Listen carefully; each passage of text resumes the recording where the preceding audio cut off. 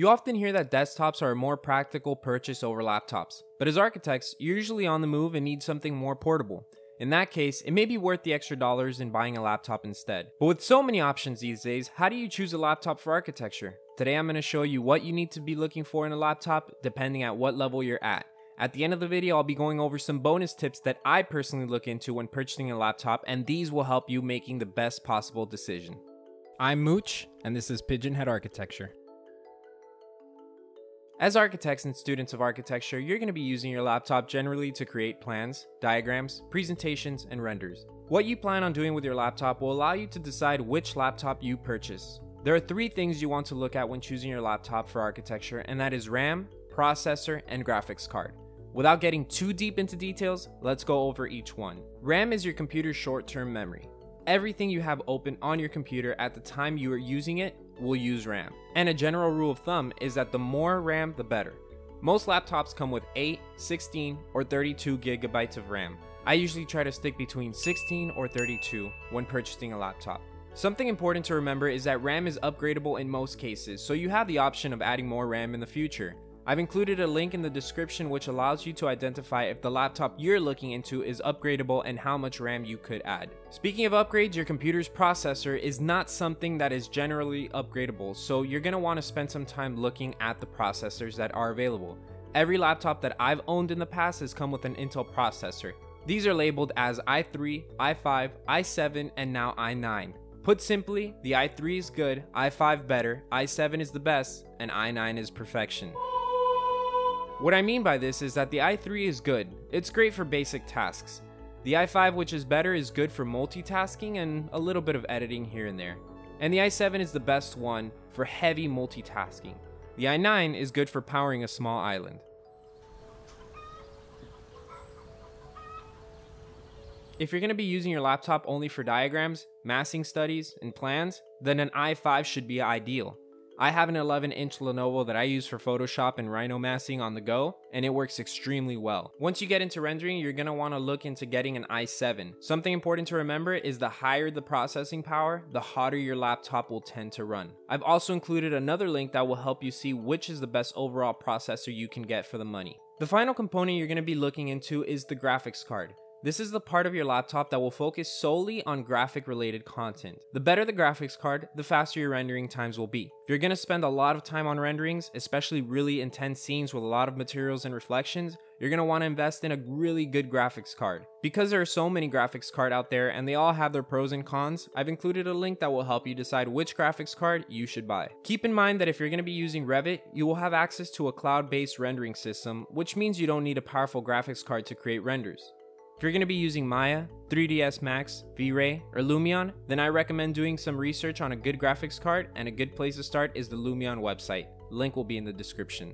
To conclude, which laptop you decide to buy will depend on what level you are and how much money you have to spend. When you start studying architecture, you're going to be using your laptop for basic plans, massing, and diagrammatic presentations. In this case, an i3 with 4 to 8 gigabytes of RAM and an integrated graphics card should be a fine starting point for a laptop. As you get deeper into your second and third year of architecture, you will be creating more complex designs that have more materials and more details. You will also most likely be creating animations and more detailed presentations, so minimally you will want to start with an i5 with at least 8 gigabytes of RAM and a dedicated graphics card. Ultimately, you'll be creating complex animations, renders, and masses in general, and if this is your case, you will want to look into at least an i7 with at least 16 gigs of RAM and the best graphics card that you could afford. At that point, it may be even worth it to look into having a desktop that you can use at home only for rendering. You might even save some money that way. I promise you guys some bonus tips that I actually use when purchasing a laptop. I just bought a 15-inch HP Omen, and these are the things I looked at before I made the purchase. First is a hard drive. This is the part of the computer where you're going to store all your files. I would get as much memory as possible. I'm talking about 1 terabyte and up if possible. Your files are going to become huge as you progress in your studies, and the more saving space you have, the better. Also aim to get a solid state drive. A solid state drive allows your computer to interact with the files at a much faster speed, and it's going to make a huge difference in the performance of your laptop. Next is your computer screen. Try to get one that doesn't have a glare. I made that mistake when I bought my first high-end laptop for school. Every time I sat next to a window, or every time someone stood behind me, whatever I was working on was noticeably harder to see, and I developed a lot of migraines. To avoid this, purchase a laptop with a matte screen. The point of having a laptop is for you to be able to move it around. My first high-end laptop was a 14-inch Sony. It was really light and portable and I loved it. My friends were all moving up to the giant 17-inch screens and I decided I wanted to have a larger screen as well.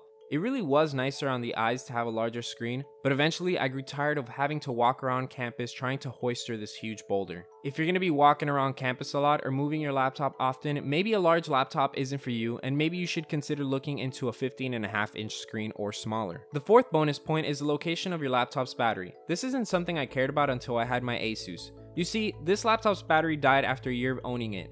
I sent it back, they repaired it under warranty, but 6 months later it happened again and they wanted me to pay $600 to fix it. I looked into doing it myself but discovered that the battery was embedded into the laptop, so replacing the battery meant I had to open the case and disconnect the screen.